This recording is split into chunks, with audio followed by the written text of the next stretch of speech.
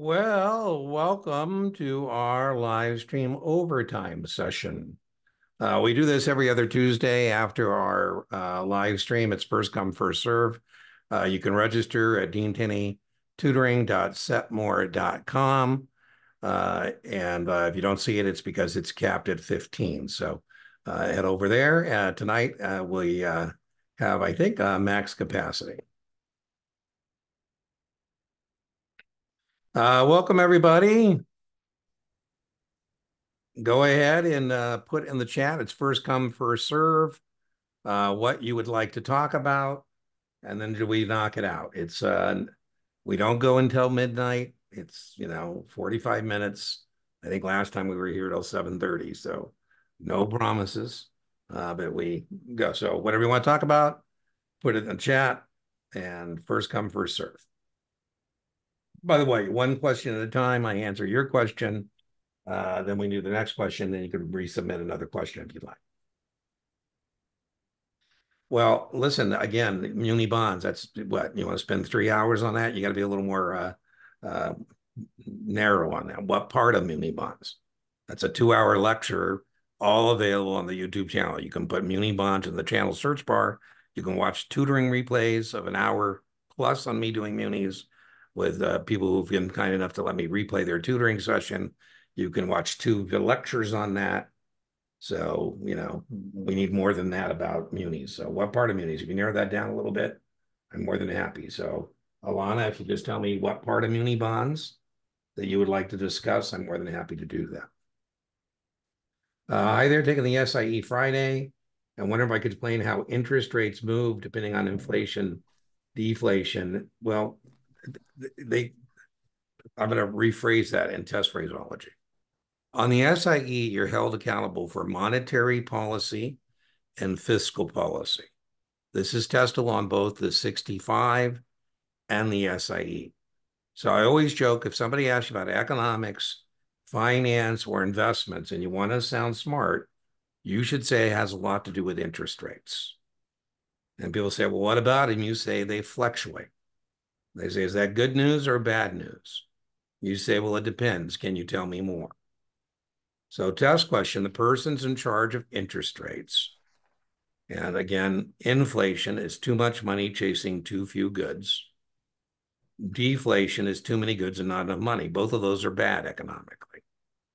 And so test question, who's in charge of making sure we don't have too much money floating around in the economy or too little money floating around in the economy? This is called price stability, price equilibrium, very testable. Who's in charge of that? You can unmute and answer if you'd like. If you don't want to answer, that's fine too. Who's in charge of monetary policy, making sure there's not too much money or too little money in the economy?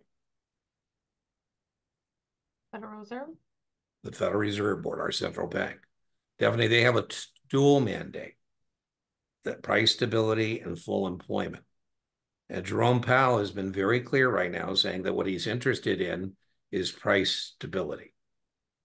And he's been fighting inflation by raising interest rates. So the answer to your question about interest rates is linked to monetary policy. And you're held accountable for 4 interest rates. The interest rate the Fed targets, and this has it, 5.25 is the target rate right now, is called very testable 65 and SIE Fed funds. Fed funds, test question, is the most volatile of all the interest rates you're held accountable for. And the Fed funds is banks with excess reserves lending to banks with deficient reserves.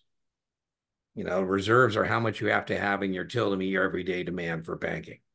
I kind of know that my bank is busy with my money, but I don't expect that if I walk in and ask for $1,500, I'm going to the dentist, and he said he's going to give me a gum therapy. And I said, what's the difference between a cleaning and gum therapy? I'm guessing a few $100 because that's what it sounds like to me. It's a cleaning, it's like $1,000. And he said, give me a discount for cash. So on my way down to the dentist, I'll stop and get some cash for him. I don't expect my bank to say, Dean, we're busy with your money. I expect they have some money in the till to give me $1,000, right? So that's called the reserve requirement. So banks with excess reserves lend to banks with deficient reserves. If you can't get it from a fellow bank, test question, You can borrow the money you need from the Fed directly. Test question, that's called the discount rate. That is set directly by the Fed. So you got to know about these interest rates, where the money's coming from, where the money's going to. Now, you asked about interest rates, and the Fed has been raising interest rates to fight inflation. They've had a restrictive monetary policy. They've been raising interest rates to dent demand. And they've been very honest. They think, well, we can slow down the economy by raising interest rates. And then what they're hoping is they don't slow down too much, right?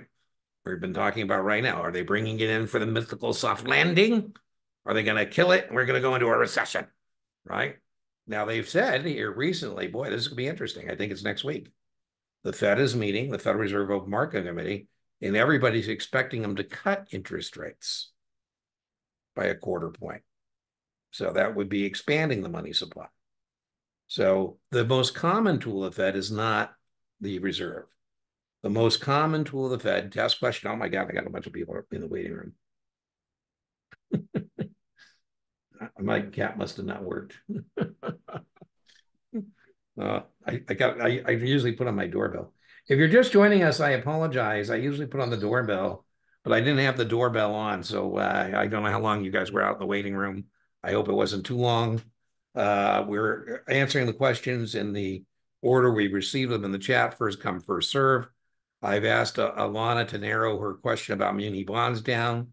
She was first in the chat, but muni bonds, I always joke, if you ask me like how the universe works, we tackle that question at the end of the session. If you ask me like, Dean, how do I do straight line amortization, decretion, that's a little more doable. Anyways, Nate is taking the SIE, and he was asking about interest rates, which is very testable. Where we're at right now, if you joined us late, is talking about the most often used tool of the Fed called open market committee. The Fed buying and selling government securities, Nate, and you got to know, what is the effect on interest rates when the Fed buys government securities? When they buy government securities, the money supply goes up and interest rates go down. They've recently, Nate, have been selling government securities.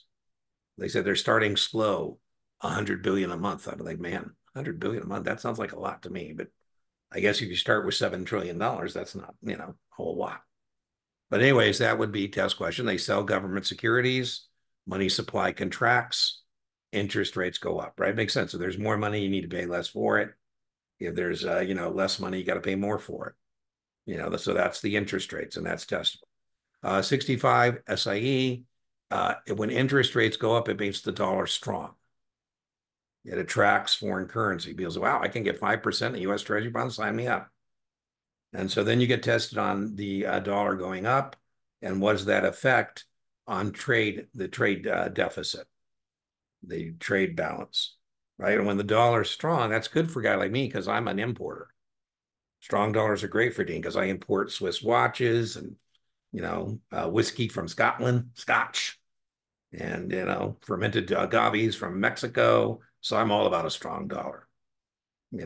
So strong dollars make imports more attractive, exports less attractive, and that would lead to a trade deficit, right? Because Dean's going to buy a lot more Mexican beer and tequila, and my four friends at Caterpillar are not going to be able to sell as many excavators and rock trucks and bulldozers. It used to be 10 pesos to get a buck. Now it's 20 pesos to get a buck. For me, that's wonderful. My $80 bottle of tequila is now 40. Right? But it's not so good if I'm selling, stuff in Mexico because I get twice as many pesos. All right, let's see what else you had in there. I think I answered the inflation, deflation. Disinflation is what we're having now. It's still up, but it's going down. Right? So we started, what would we hit? 8%? My God. We were 8%, and then we went to like 4%. 4 is still a lot. And then I think the last time I saw we were 2.3, I think. So that's disinflation, Nate. Some questions have interest rates rising during deflation, but also during periods. Well, we have what's called stagflation. Stagflation is high inflation and high unemployment. But I don't think that's going to be a big deal on your test. I would know we just don't want to have too much money or too little money. Right, just about. Now, I left out 2 interest rates. I told you about discount, told you about Fed funds. Anybody recognize the other 2 rates you're accountable for that Dean didn't discuss? This would be an answer set. A, discount rate. B, Fed funds, C, and D. Prime. Good job, Stephanie. Prime. Test question. Prime is what banks charge their best commercial customers. That's testable. I joke, Stephanie, that's what you pay to borrow money if you don't need to borrow any. That's what, Alphabet or Apple or Exxon Mobil pays to borrow money. What's the last one that'll be in the answer set? Did you say federal funds? I did. So far, we got discount, we got Fed funds, and we've got, you supplied us with Prime. So we're missing one more.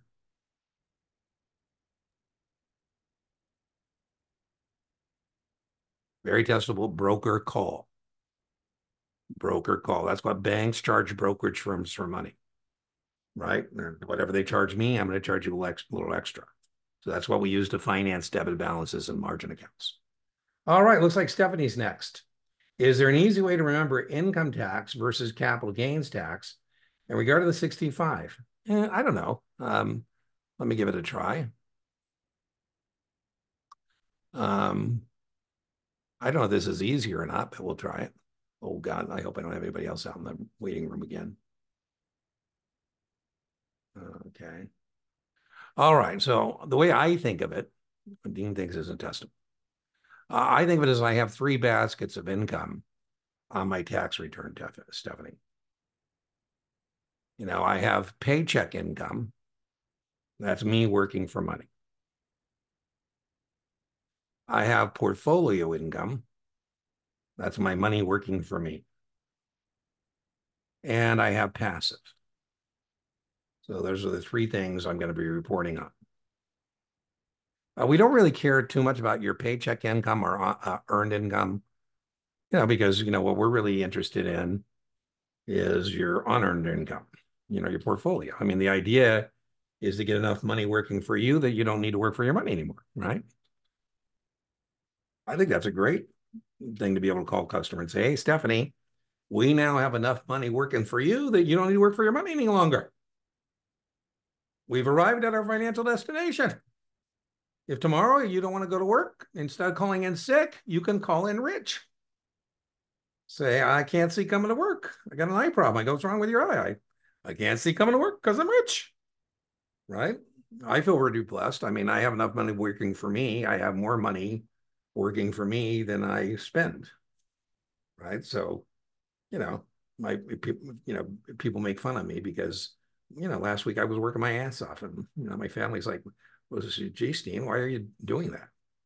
You don't need the money. I go, I know. It's an accident. I didn't mean to work that hard. I was proud of myself. This Labor Day, I didn't do nothing. I napped and I read and I napped and read and read and napped. And oh, it was wonderful. Right. I told you this week, I said, yeah, I got to block off those every other week and I ain't going to be working on the weekends no more. Anyways, that's where we want to go. So most of your test questions are in this area and how this stuff gets taxed, right? The stuff in your portfolio. And so interest you receive on bonds, dividends you receive on stock are for the most part going to be taxed at your ordinary income tax rate. There are exceptions for that. I mean, if it's a dividend, one corporation paid to another, it's 50% tax excludable. If it's a muni bond, it's not federally taxed. It's federally tax exempt depending on where you live. But for the most part, that's going to be taxed at your ordinary income tax rate, whatever it is. Please note, I didn't call it ordinary income. I called it the rate you're getting taxed. If it's a qualified dividend, maybe it's a lower rate than ordinary income. So there's some exceptions to that. But the only two ways you're going to make money is the income stream and or price appreciation on your investments. Right? So price appreciation depends on two things. We have what's called your cost basis, and that simply is, Stephanie, when you turn your money into the investment. Pretty straightforward. You turn your money into the investment, and then you, at some point, are going to turn the investment back into money. That's called sales proceeds. And you're going to owe taxes on the difference between your cost basis and the sales proceeds. And that's either going to be taxed at ordinary income tax rate if it's a short-term gain, or it's going to be taxed at a lower rate. You should seek this, a long-term gain. And that's going to be if you've been at risk for more than 12 months, right? So more than 12 months, you're going to qualify for long-term capital gain. So over here, let's say on my paycheck income, I've got $90,000. And when I net up all my gains and losses, realized watching my stocks go up and down isn't taxable. But if, I sell those stocks or sell those bonds, then it's going to be a gain or loss. I net it all out and I've lost $17,000. So the question is, can I reduce my paycheck income? And the answer is yes. I can say I made $87,000. I can take $3,000 of that 17,000 over there, and what do I do with the 14,000? It carries over. Yeah, I carry it forward, right? And at the end of the year, I might say, "Hey, Stephanie, maybe we should look at your portfolio and see if we got some losses we can harvest. It might be time to take a loss because you have some gains over here, right? We're trying to match it up." I don't live in this world, Stephanie, but Rupert Murdoch in his portfolio lost $100 million on a stock fraud called Theranos. And he said, "Yeah, that's okay. I need $100 million loss against my gains from selling Fox to Disney." Man, I wish I lived in that world, right? He's made $1 billion in the Disney transaction, so minus $100 million, he made $900 million. He still loves her even though she's going to prison. Man, she's quite the operator. Defrauds the guy, and he's still, who knows? Rupert's going to go see her. Maybe I'll go see her while she's in prison. Passive is my distributions from my partnerships. So, if I have partnerships, I'm going to get distributions from those. And those are completely walled off. I can only use passive income against passive losses. So, we're going to have passive income, passive losses. You can't take a loss from a partnership anywhere. It's kind of stuck over there. So, Stephanie, again, suitability would be if I have a customer, like, for example, I would want to match a passive income with a passive loss or vice versa. The way I think of it's not testable, but I think of it as I want to match my pigs with my pounds, my passive income generators with my passive activity losses. Right? I had a doctor one time, and he had told me that he appreciates the due diligence toward tasting. I took him on the winery. He said, "Dean, it's embarrassing. I have all these partnerships. And so one more partnership is just ridiculous. I'm not going to invest, but I got all these tax shelters." And I said, "Well, doctor, as you just told me you got all these passive activity losses. They're not doing anything for you." He said, "Well, yeah, they're kind of trapped." I go, "Yeah. So, I think you need to make a bigger asset allocation because this winery throws off passive income. I think you need to make a bigger investment. I was originally thinking you should invest 100,000, but now I think you need to invest 300,000 because that would give you enough passive income to suck up those losses over there." Or vice versa, right? I might say, "Hey, doctor, why don't we take a flyer on an oil and gas exploratory program? Why don't we be aggressive? Because if we don't find oil, at least we can do what with those passive activity losses? We can use them to offset passive income." Other thing I would just know is that if you have a qualified plan, you can reduce that 87 further by funding an IRA, for example, or putting money into a 401k, right, with an employee match. You can also take it down that way. So there's a nice overview. I have a video you can check out called Death and Taxes is the name of the video. And then it says just taxes. So I don't really talk about death. There are test questions about tax consequences when people die, though. You should definitely know there's a step up in the basis, the cost basis when somebody dies. So lots of dead people questions. All right, so there we go. Is there a way to do that? Can you go over the dividend discount model and dividend discount cash flow? So Paige, I just linked literally just minutes ago in a video description of our live stream page to a tutoring replay where I do that for 45 minutes. I go over, it's called Analytical Methods. I just put it into that playlist and you can check that out. Were you in our live stream page? You weren't, because I just did that literally for like 20 minutes about 30 minutes ago. But I'll be watching that then. Well, that's okay. That's it. That's okay. It's not, I get it. I get it. So can I go over dividend discount model? Well, they're linked. Discounted cash flow as applied to a stock test question is known as, and you come up with dividend discount model. So, and what we're trying to do with discounted cash flow is we're trying to establish what's called present value. What is the present value? The money today is always worth more money today than in the future. And so when we're talking about money in the future, what we're trying to do is say, okay, what is this money in the future going to be worth today? What is the present value? The classic example I use all the time, Paige, if you were on the live stream, here we go again with this discussion. It's a classic. And the tutoring replay starts with the same thing. I win the lottery. They say, Dean, what would you like? $1 million or $100,000 for the next 15 years each year? Would you like $1 million today? Or would you like 100,000, 15 years, 15 payments of 100? I had paid somebody who I was using this analogy, and I'll say the same story. I said, yeah, in my career, I'm not a math guy. And you don't have to be a math person to pass these tests. And I think people sometimes go overkill. Paige, I hit the Zoom link and the guy shows up and he said, Dean, I'm not paying you $250 an hour to do math with me. I'm a serious math geek. I can do math. So let's just skip to the chase on that. And I said, okay, wonderful. And then good news, he passed, but he said, Dean, I wish I would have spent more time like memorizing formulas because, they didn't ask me to do the math. I could do the math, but I didn't know the formula. So I had to kind of spend a lot of time trying to reverse engineer it. And I wish I would have just, aim and shoot, point and click kind of on it. Anyways, I had said in this live stream that I would, when I had to do math and it was serious, I'd call Lee. He's the smartest math guy I've ever known. And he's as smart as anybody you'll ever meet. So I know my guy is, and then this guy said in the live stream, you shouldn't be in our business if you can't do your own math. I go, wow. And I said, man, there's a lot of people in our business who are very successful who don't do their own math and choose not to or can't do it. It's really just the implications. It's the input of the math, not getting you to the math. So I say, Lee, what's the present value of $100,000 a year for 15 years? He says, Dean, $1.2 million. I'm taking the payments, right? Because $1.2 million is better than the million, right? We have a present value of $1 million. We have another present value of $1.2 million. The way we say that, Paige, is my $100,000 payments have a net present value of $200,000. Meaning I should take the payments, right? I mean, if he calls me and says, Dean, the present value of the payments is 800,000, then I'm taking the million, right? Because again, the 800 has negative net present value.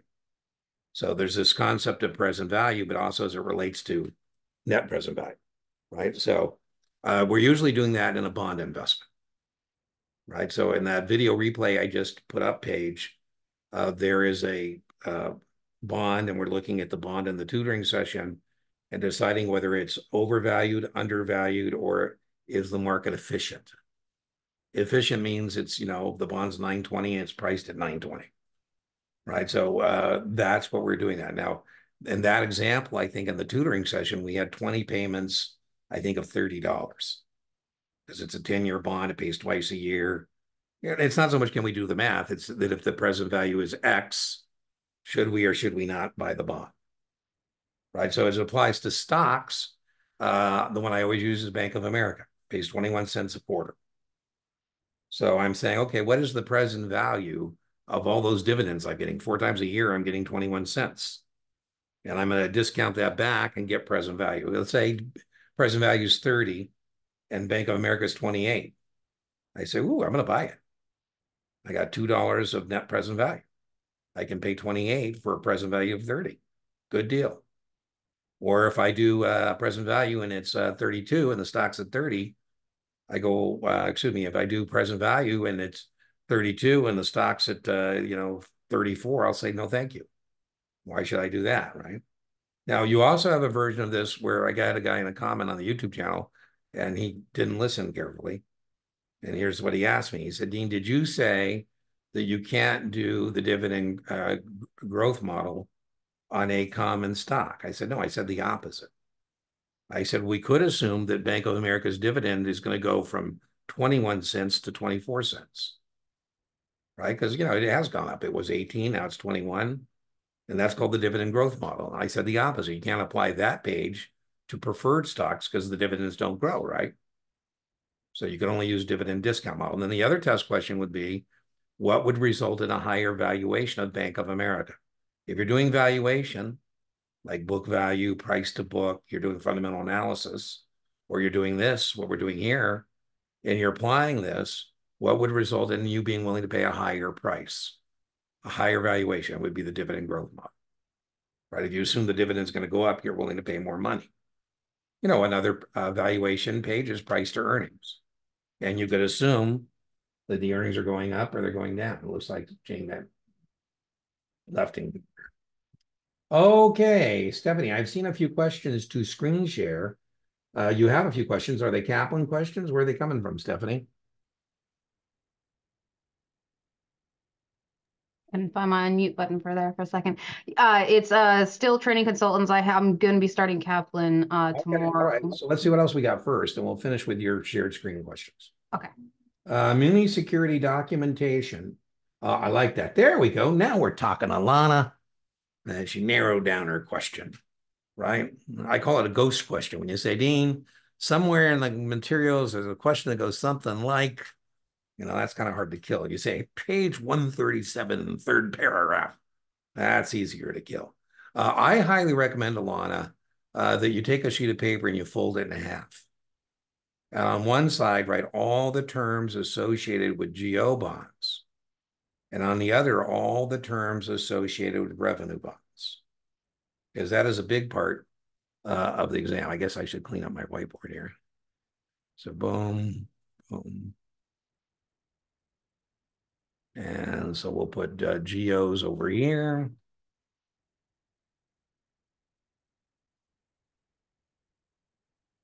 And we'll put revenues over here because they love to say all volume are associated with, right? And then your point about documentation, they love to torment you with that. Right, what else have you got there? I think that's pretty good. All right, so let's do it together. So GOs, how about voter approval? Where does that go? GO or revenue? Revenue? And voter approval goes to GOs. There is no voter approval, Christine, for a revenue bond. There's no stickiness to you as a taxpayer, right? I always like to, look for the sign. I sometimes see it, sometimes I don't. At certain airports, I know where it's at. And at San Francisco Airport, when you pull in, it says your taxpayer dollars not at work. Your taxpayer is not at work. You're not paying for the airport. Who's paying for the airport? The users, right? These are backed by user fees. These are backed by taxes. I joke, taxes are the price you pay for civilization. The more civilization you want, the more taxes you got to pay. How about ad valorem? Where does that go?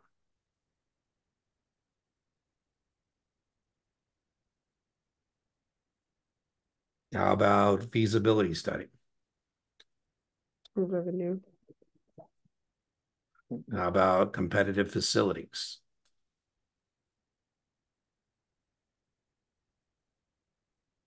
How about collection ratio?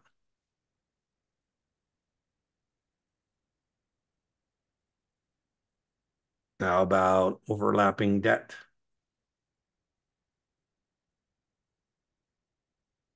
How about debt service coverage ratio?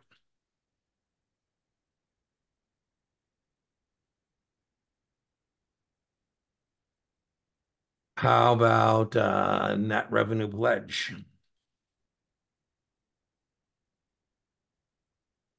You get the idea?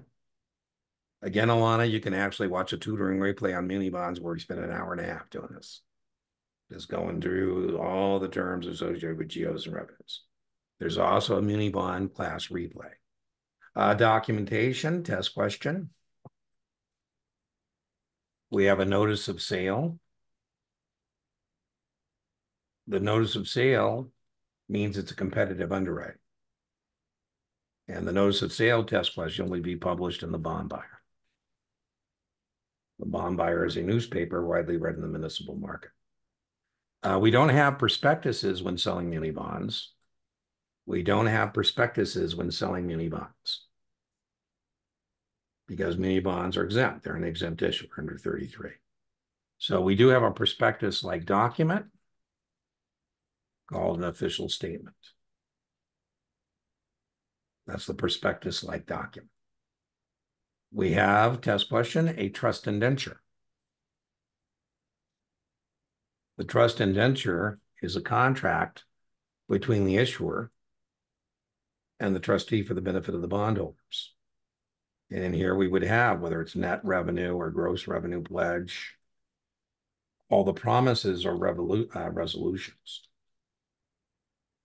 Net revenue, remember, means that operations and maintenance fund has priority. I'm assuming you're taking a Series 7 because this is completely Series 7. This is not SIE. This is not 65. This is Series 7. And it has all the promises or resolutions. The fancy word for promises or resolution is covenants. Promises, we might say on the test, bond resolutions. And that's a challenge too, lots of different words for things, right? Let's see, are we missing any? Those are the big documents, big documents. Remember, there's subcategories here. So, you know, it's either GO revenue, but in this revenue category, remember, you have subcategories. You have IDRs, IDAs, you have special assessment bonds, right? You have moral obligation bonds,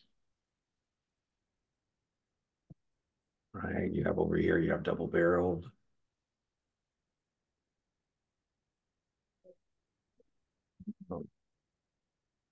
Okay, I think that's a good overview, Alana, but again, put that into the channel search bar. Munis, you'll find out those there. You can watch class replays. I have a whole video on underwriting munis. That's very testable. The components of the spread, the participants. I have an entire video on that. I have divided versus undivided syndicates there. So I have lots of content on munis. If you're taking a 7, the 3 biggest categories are munis, options, and mutual funds. That's like 60 questions on the Series 7. So that's where the big beef of the 7 is. Let's see. An investor wants to buy a foreign stock that's trading at $540 per share and paying a $12.50 dividend. The investor's registered rep instead suggests purchasing an ADR, which represents 10% of the value. If the customer commits to buying 500 shares, what is the cost base and his first semi-annual dividend? This is ridiculous. I don't know who your test prep vendor is, but that's ridiculous.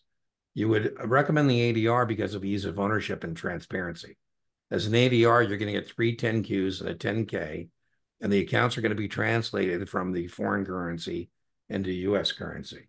You do not have proportion ownership rights. You don't have the right of first preemptive rights in an ADR. So I think that's what they're getting at. Did they give us the currency exchange rate? It pays $12.50 annual dividend. What is his cost base? Well, a foreign stock is trading. Well, his cost base is 540, right? And he bought, does it tell us how 500 shares? So 500, that's where that is. I'm not sure what you're struggling on because that would be in dollars. There's no, it's all in dollars. That's the point, right? The ADR is purchased in dollars. So that's $540 times 500. And then you got 500 shares paying you $12.50, right? And it's not a I don't even like it. I don't know who your vendor is, but it's not semi-annual. The dividend is paid quarterly, so I'm not even sure why it tells you that, right? The cost base is simply, as I told Stephanie, when you turn your money into the investment. So your cost base is 500 times 540. So why do interest rates rise during inflation? Because, Nate, I just told you, how does the Fed fight inflation? What did they do when inflation was 8 and interest rates were 2? What did they do? They raised interest rates. They went from, again, it was 8. They raised it to 3. It still was too high. They went to 4. They went to 5. And so raising interest rates is how you fight inflation. Why do interest rates rise during deflation? They typically don't. Deflation is too many goods and not enough money. And so here that's even more dangerous. People won't buy things. Why would I spend my money when my money will buy me more in the future? So deflation is even more. So again, Nate, I don't know who your vendor is, but there is no question about rising interest rates and deflation. The test question is about inflation, and we measure test question by the consumer price index. And, tips keep pace and common stock beats it. ID, is this a Kaplan question, Jane? Looks like we got some Kaplan questions here. Christina, those are series 7, so she knows the drill, all series 7. Okay, let's go get the Kaplan Q bank. Stephanie, did we take care of your shared screen questions yet? No, but it's okay. Go ahead with the Kaplan. Okay, so here's where we're at. It's 6:50. I'm going to do these Kaplan questions, and we're going to do Stephanie's questions, and we're all calling it a night. Okay. Sound like a plan? All right, let me go get the Kaplan Q bank. Boom, boom, boom.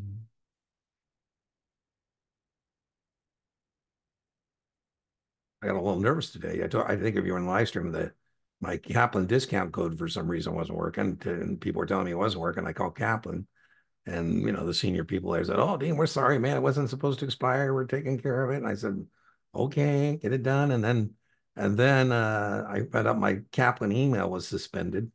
Oh, what's going on? Apparently, I just tried too many times to log in. I hate when the company's security is such that if I think it's like your third time you don't put it in right, then it just completely locks up on you. I'm like, oh my God. All right, let's see. I got to go find the Kaplan Q bank. There we go. Kaplan sign in.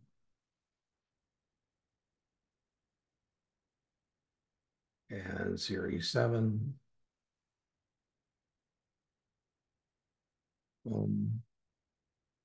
Yeah, let me go find you guys.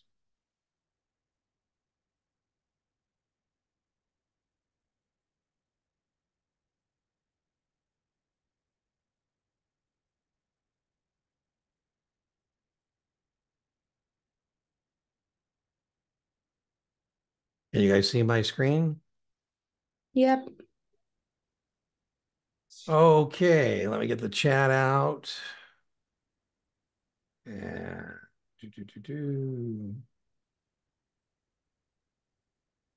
And it looks like our first one is 1549254. The risk of a bond decreasing in value during periods of inflation. Well, you should definitely know the inverse relationship of interest rates and bond prices.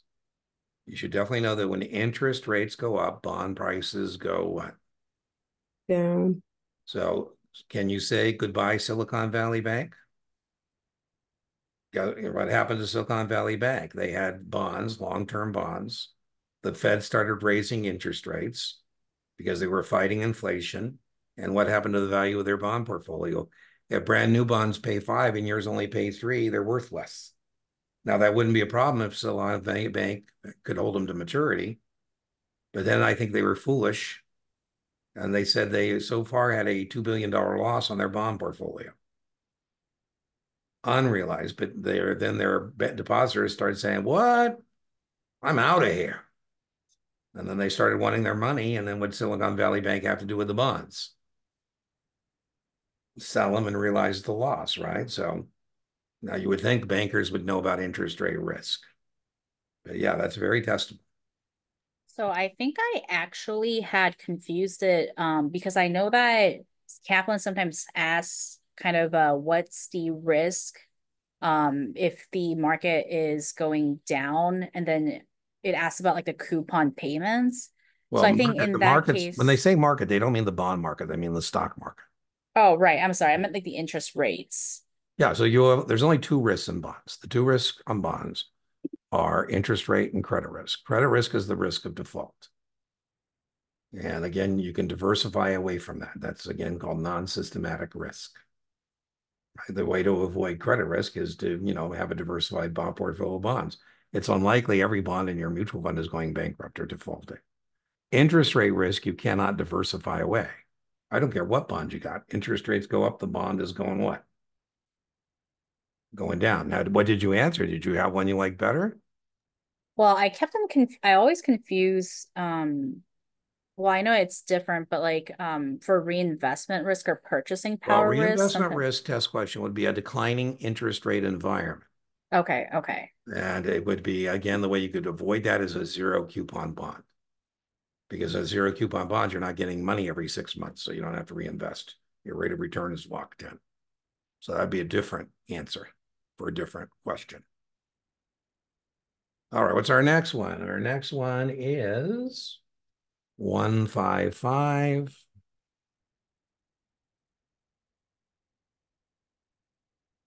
Uh, 8769.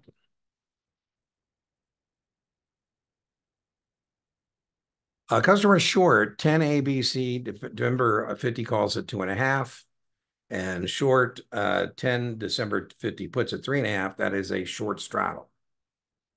So we're going to combine the premiums, which is 2.5 and 3.5 is 6. Our break even is 56 and 44. We're short, so we wanted in between 56 and 44. 40-50. So is 40-50 in between 44 and 56? It's not. That's outside our break evens. Let's see. So customer is short. Oh, we got 10 of them. So we're short 1050 calls at 2.5. We're short 1050 puts at 3.5. So that's 6. So 56 and minus 644. Before expiration, ABC declines to 45. The customer is assigned on the put. So that means I bought the stock at 50 and the short calls expire. So I believe in doing a T here. And so let's just get our T fired up.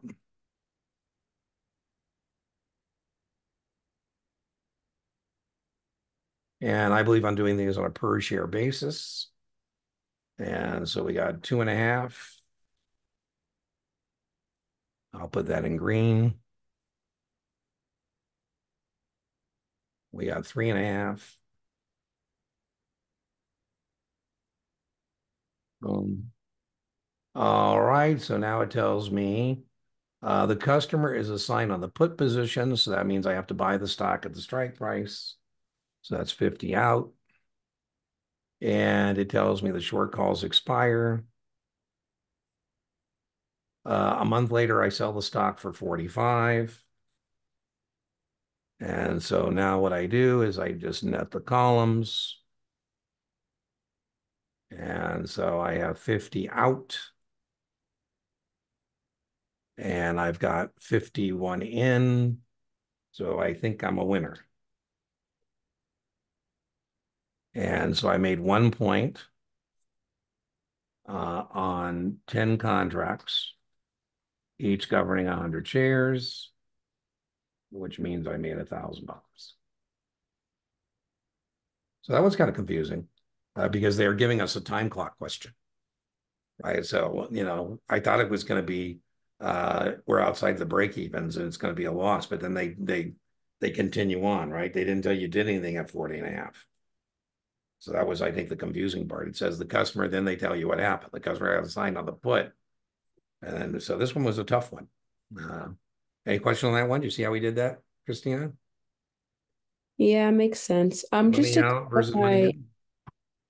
Just to clarify, when they say the customer is assigned on his put position. Contract specification is very testable. So you should know that if you're a short put and you get exercised, that's very testable. That means you're going to buy the stock at the strike price. You should know a short Thing put, assigned. right? Are we clear? When you short a put, you get paid. I don't get it. I sell it to buy it. I say, when you sell a put contract, you are obligated to buy the stock. If you didn't want to buy that stock at 50, you shouldn't have sold that put contract. Right? What would it mean if you got assigned on the call contract? That would mean you sold the stock at 50. So those are contract specifications. You should know that long call, if you exercise, you're buying the stock at the strike. Short call, you get assigned or exercised, you're selling at 50. If you're short a put, you get exercised, you're buying the stock at the strike price. Right? So that's called contract specifications. I always tell you, if you're good at contract specifications and you can track money, you get 100 on options. Right? Contract specifications means you know what that means.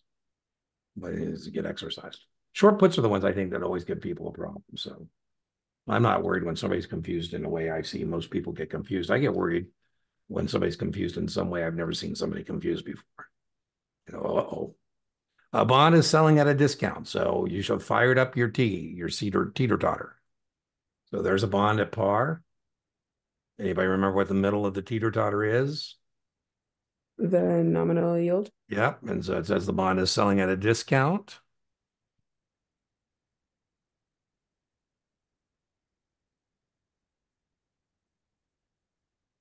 So there's our current yield, there's our yield to maturity, there is our yield to call. And indeed, the nominal yield is less than. So I'm not sure where the problem was on this. You should definitely be able to do this. There was another answer choice, and it seemed right to me. Yield to maturity will always be lower. It was Well, the B current. would be not true. Bond and B is for a bond at a premium. The current yield would be higher. That's a bond at a premium. The yield to call will always be lower. That's a bond at a premium. So those are all the opposite directions, right? So, Okay. yep. All right. Our next one is 1558074.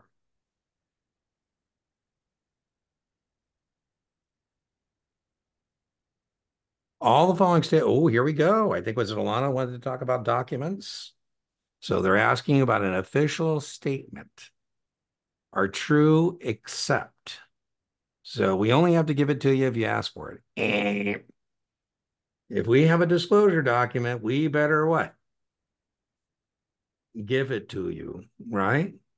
So it says all retail purchasers should get one. Yes, yes, yes. So I'm not sure what you were struggling in here. It's not upon request. If we have a prospectus or official statement, we must give it to somebody. Christina, very testable. Technical analysis. You are held accountable for head and shoulders patterns. And a head and shoulders pattern test question is a signal of a reversal. It's a signal of a reversal. So we have two. We have the regular head and shoulders pattern. The regular head and shoulders pattern is the end of the bull and the beginning of the bear. Inverted head and shoulders would be the end of the bear and beginning of the bull.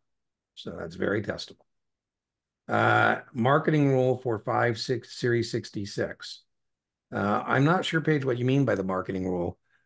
Mainly the differences between what are called testimonials, which are allowed from actual clients, and endorsements, which are not, where you can't actually pay somebody. So that's pretty straightforward. Okay, let's see what's next. Ordinary income and long-term. Well, it's very cool. There's no such thing as a ordinary income and long-term capital gain. Ordinary income, please, again, we already talked about this, is a tax rate. It's a tax rate. And long-term capital gains is a tax rate. And so you're either going to be paying an ordinary income tax rate if it's short-term, or a long-term capital gains rate if you've been at risk for more than 12 months. You apply it's easy. You only apply, this only is your portfolio. So I went over with Stephanie, I made 3 baskets. I said in the basket called portfolio, there's only 2 tax rates: ordinary income tax rate and long-term. Long-term. And I'm not sure you're writing on the screen. I give you permission to do that. I guess I did, huh? Christina, that's a big category. You're only going to get 2 or 3 questions on partnerships. Not a big deal. Margin and partnerships are not a big deal. 2, 3 questions on both, and they're very straightforward. I think you did an awesome job today, Christina. You must have had burning ears. I was chatting you up in the live stream, how well you did this today. And so, your thing is just managing your psyche, my friend. Don't go down no rabbit holes, right? You already answered all the questions correctly about DPPs. How do we avoid being a corporation? We don't have freely transferable interests. We have a finite life. You answered questions about the distinction between the GP and the LP. So I think you're fine. I think you're fine. Any tips for processing transactions? We have like 5 Christinas. We have Christina without an H, and then we have like 3 or 4 Christinas with H's. I know when you were processing transactions. So, Christina, I do have a memory aid device for processing transactions. It is called Other People's Monies Count, or Order Peanuts, Mr. Carter. Order Peanuts, Mr. Carter. Let me get up my screen here. Let me clean that up. Let me get a bigger spot. So the first place an order goes is to the order department. And the order department test question transmits the order to the appropriate market center, right? Either NASDAQ, New York, whatever the case may be. And then it goes to the peanut department, or other people's money counts, or order peanuts, Mr. Carter. That's the purchase and sales department. And what do? They generate confirmations and they match trades. Remember, those confirmations have to be in the mail by settlement. Then it goes to the margin department, who determines whether monies or securities are due. And then the last place it goes is to the cashiering department, who takes receipts of monies and or securities. So a good way to remember that is order peanuts, Mr. Carter, or other people's monies count. If you get this, it'll be a scrambled multiple, and they're going to ask you to put it back, put it in chronological order. All right. Taking, do I have any, let's see. Do I have any tips for when taking the NAS exams, since they are very law forward? Yeah, half of it's a law test and half of it is, an investment test. Page I just linked literally in the video description just moments ago from the live stream to 3 great videos based on that part of the exam. Definitions and registrations of persons, which is, how do we register broker-dealers, agents of broker-dealers, investment advisors, investment advisor reps. It's in the video description of the live stream that just concluded. I also have another video page I just literally linked there called Who's Your Daddy? And your daddy's either the SEC or the state, depending on what kind of investment advisor you are. And there's a video I just linked there. And I told you I already linked to a video on net present value analytical method. So that's all found there. I just would say in general, though, Paige, NASA exams they are a slog. I mean, and there's no real easy way. And you gotta respect it too. I know you are, Paige, but a lot of people have a pep in their step once they pass their 7. And there's enough overlap that they feel comfortable and they shouldn't. And so unfortunately, we have people who miss the 66 and find it very challenging.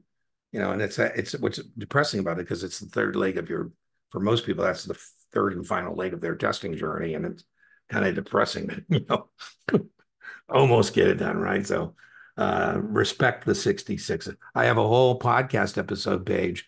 I'll go back and link it in the video description that Brian and I did about, I don't know, it's kind of a negative podcast episode. Who fails the 66 and why? We're usually trying to be positive and uplifting, but fear can be a good motivator. So I'll link to that one, or you can find it on your own. I'll go back and link it as soon as we're done here. Okay, I think it's your turn, Stephanie. I think you said you had some competitors' questions. Yeah, I had I do. Just share the screen. You know how to do that? Yes, I have multiple screens apparently. There we go. I Okay, had 3 here we go. questions that I'm 2 of them. Okay, one of your business clients has owned and operated his own business as his own proprietorship. Test question. This is for 65 and 66, both. Sole proprietor is the easiest business to form and dissolve, right? So you get tested on business structures, right? And the easiest business structure is sole proprietor. He now wants to do some retirement succession planning. Well, that's going to be difficult. I'm laughing because if you're the sole proprietor, you and the business are one and the same, right? I'm a LLC, Stephanie, but I'm a sole managing member LLC, so that just means it's me, right? Now, there's advantages of not having my mom and my brother involved in the business, but some days I go, man, it'd be nice to get some help. Right? It'd be nice to get some help. Oh, over on the issue of legal structure of his business, the best advice for him would be, you said he should form a general partnership. No, oh my God, because that too has limited liabilities, unlimited liabilities. So you haven't really accomplished much with a general partnership. Let's see. Incorporate the business and sell shares to it. So yeah, set up a C Corp, and then you could give somebody some stock. I like that one. Form a limited partnership. Now, if he's the successor, you don't want him to be a limited partner. limited partners can't engage in the business, right? So C's out. So sell the business now to a third party. That's what I would have told him, except he said he wants a successor, right? And I have a guy, I love him, but all he does every time I go visit him is bitch about his business. He makes a lot of money and he bitches about his employees. He bitches about the business, the state of California. And I finally said, why don't you just move? Or if you're that unhappy, sell the business or dissolve the business. And you got enough money, why don't you come out to me in my off-grid location? John, with your resources, you could buy a cattle ranch for the kind of money you got, right? So I don't like that question too much. The one they have on the test is a family that is a general partnership. On year 65, 66, they have a question about a husband and wife who are running the business as a general partnership. They're each general partners. And the question is, why would you recommend they dissolve the partnership and reorganize as an LLC? Anybody think they have the answer for that?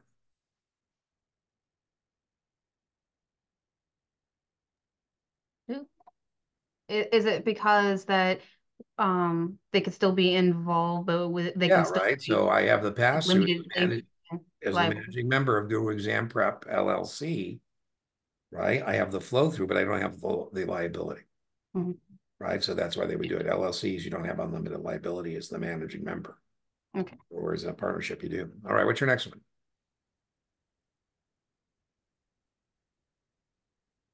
Is The it there? definition of investment advisor rep. I always like to think of the cast of characters. That's me. So if I'm Paige, I'm Stephanie. I go, oh, that's me. They're asking about me because that's what I'm doing. I'm trying to become an investment advisor rep. All right. So would given state would include a clerical employee who has a place of business in the state. No, right? Because clerical employees, if all they're doing is not making public contact, pushing paper around, they don't have to take a 65, 66, right? So A's out. A tax planner located in a given state who's involved in, here's the key, soliciting, offering, or negotiating sales for an investment advisor. Well, that makes you an investment advisor up for sure. Yeah. So let's see, you said C. An officer of a federally covered advisor who has clients in a particular state, but has a main place of business in another state. Well, remember, the reason you missed this is because if you're federally covered, you aren't state. It says any given state. If you're federally covered, you're not going to register. Gotcha. Right? I An was investment confused on advisor. it. It comes back to the question. Yeah. Yeah. So that's not a bad miss, but it's B. The president of an investment advisor is an agent of the broker dealer. Well, that's a 6. That's a 7. No, that may or may not be you. But if you have a 6, you have a 7. You're an agent of a broker dealer. If you combine that with a 65 or 66, then you're an agent of a broker dealer and an investment advisor rep. And again, that's a conflict of interest to be representing both a broker dealer and an investment advisory firm.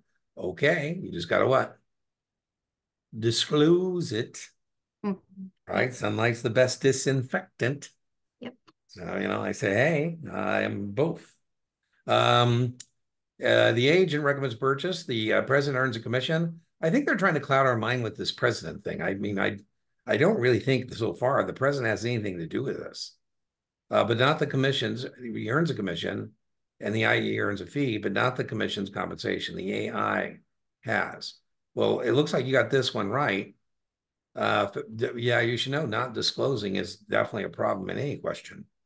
It was more or less that they gave me an obvious answer, but the question itself would confuse me what they were trying to ask Well, me. all test prep vendors, I think, are pretty good at what I call the Jedi mind trick, where they try and give you a lot of stuff and get your mind going somewhere else. What I like sometimes to do is just, read the answer set first, sometimes read the last sentence first, just to see where it all winds up.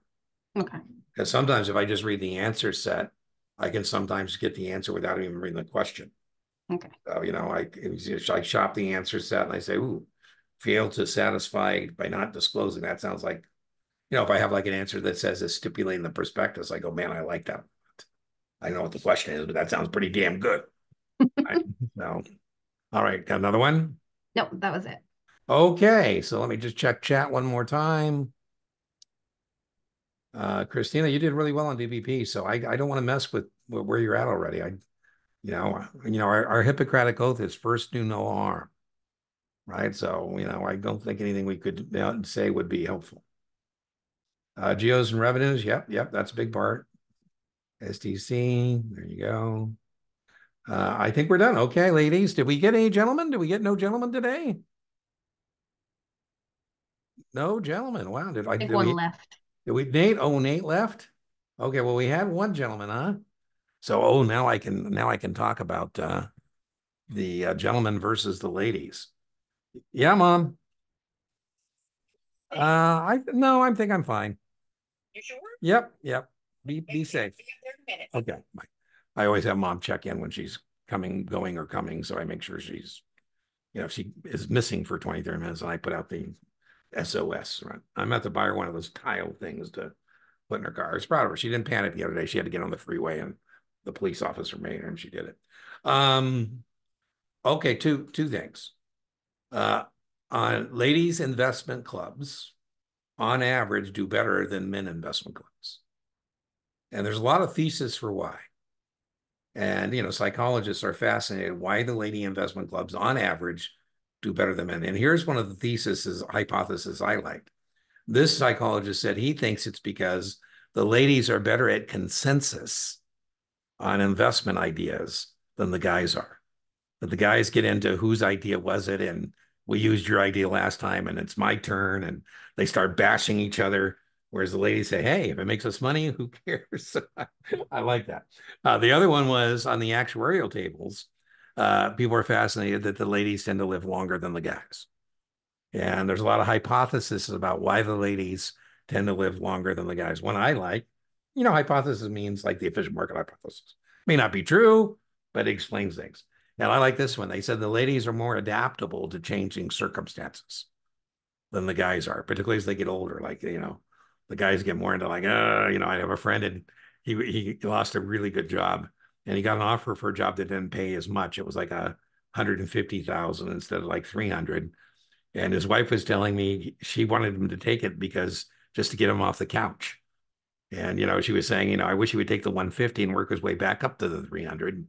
And, I think it's fascinating. Said ladies too will take a step back if necessary to take another step forward, whereas the guys are, nope, I'm not going backwards under any circumstances. So, by the way, I had somebody complain that I made a derogatory comment about ladies. I said, no. When the HR department called me, I said, no. My comment wasn't derogatory to the ladies. It was derogatory to the gentlemen.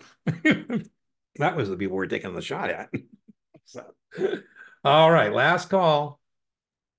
I just wanted to say thank you for the shout out to my battle buddies because one had failed and she was stressing about it last Friday, and the other one thought that he was going to fail last Thursday. I'm just so proud of them. Stephanie, I just wish all of us had battle buddies. I really do. I mean, it's just so much easier, when you have a battle buddy. I mean, by the way, I would include a support network as being a battle buddy. It doesn't necessarily have to be somebody who's taking the test. Because I feel sorry when people don't have a support network of any kind. They're having to do this on their own. They don't have a significant other or a roommate or a good boss. Or a good boss is somebody who's encouraging. Man, I had a guy said, "Could you please lighten up on these people?" I mean, I get that fear is a good motivator, but he'd walk by every day and go, "You don't pass this, you're out of here." I said, well, gee, why don't you try a little rah-rah?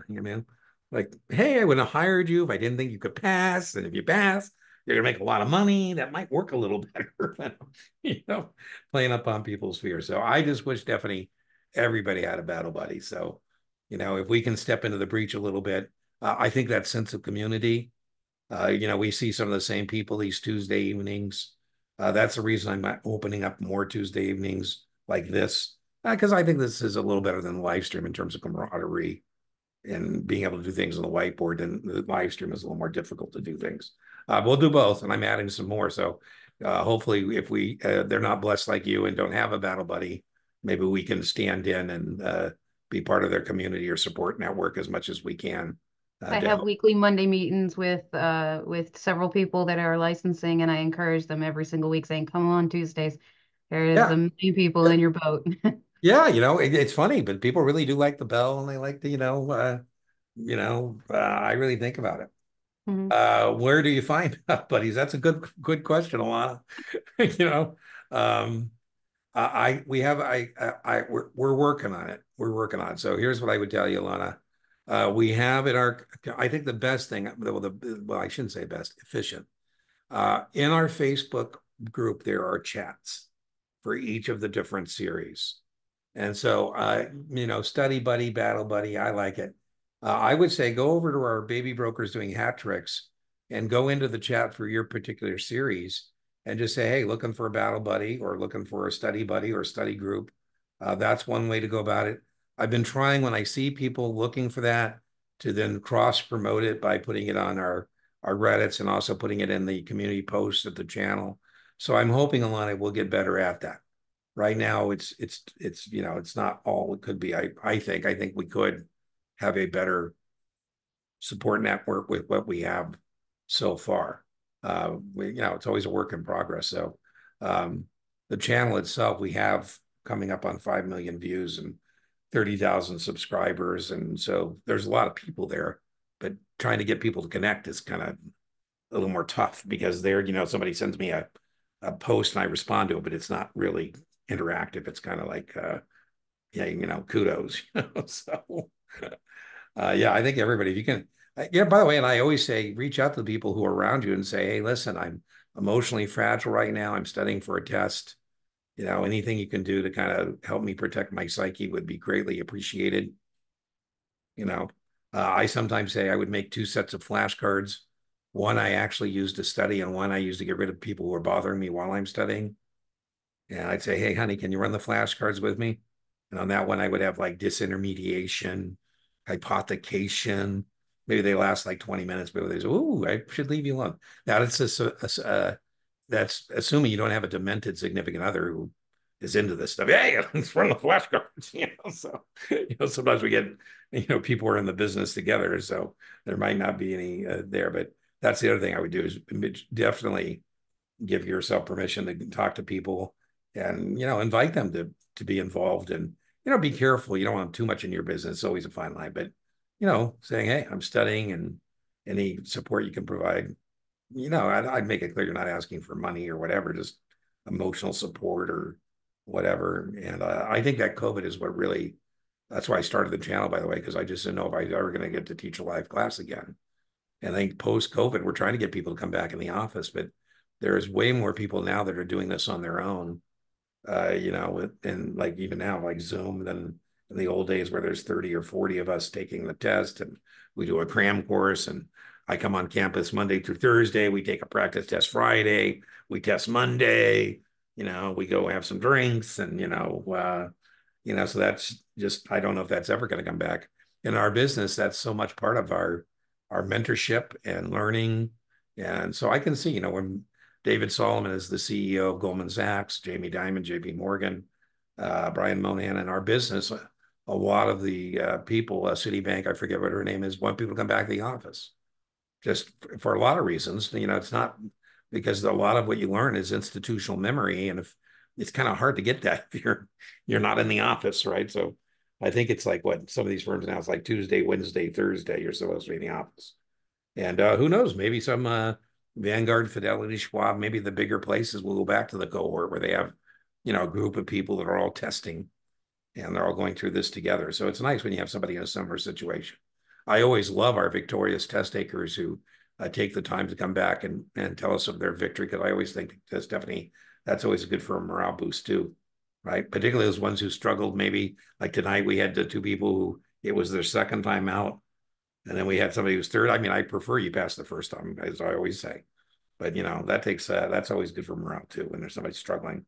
Say, I used to say I got in trouble for this, but I had a guy who worked for me. Kelly, his name was Stephanie. Stephanie, his name was Kelly. And so when you came to work for me, I'd say, Stephanie, go say hi to Kelly, and then come back here. And then when you come back in the office, I'd say, if that guy can pass, you can pass. I feel like writing Finran saying, could you check his score? Are you sure he really passed? So another thing you can do when you have motivational difficulty is go to the person at your firm you can't believe passed. Don't tell them that's why you're at the desk. Hopefully, everybody doesn't go to the same person's desk. That would be embarrassing. Right? But you just go over there and go, oh, yeah, okay. That person did it. I can do it. I had two guys, they were study buddies, battle buddies, deputy, and they both passed. And one of the guys, I just was really surprised because he just really didn't have an attention span that I thought was necessary. I mean, he just was easily distracted. And I said, listen, tough love. I said, I don't know what you need to do, but you need to get away and, maybe get a hotel room and your study materials and lock yourself away. He didn't have the resources to do that. But what he did was he took up a tent and went camping with his study materials, kind of a version of what I suggested, but with lower economic costs. It passed anyways. The other guy was Bill, and this guy was Dave, and I was pumping his hand. And I was like, "Man, that's so great!" And then the Bill guy goes, "Well, what about me?" And I said, "Well, we knew you were going to pass, but him, we didn't think he was going to make it." Woo! So, so it's always good when you get somebody who passes. I get that on the channel too. I have a lot of people who thought they weren't going to pass, and they get lucky, stars line up, get a good draw, and they pass. And so it's always good. All right, everybody, we've been at about a little bit over an hour, so last call. I'll see you Tuesday after next if you want to do this again. Office hours are available. I also make them available if you are a participant. So I usually say paid student, but sometimes if you're active, like a guy like Daniel, I'll let you into the office hour. And I think that is tomorrow. Do we have an office hour tomorrow or next Wednesday, I think. And then I think we have a customer account class tomorrow night, I think. All right. Mom's on her way home, so I'll let you guys go. And I'll see you either next Tuesday, if not sooner. Thanks, Dean. You bet. Remember, inch by inch, your 66 is a cinch. Yard by yard, your 66 is hard. Substitute your exam, 65, 7, 6, whatever. Bye-bye. Thank you.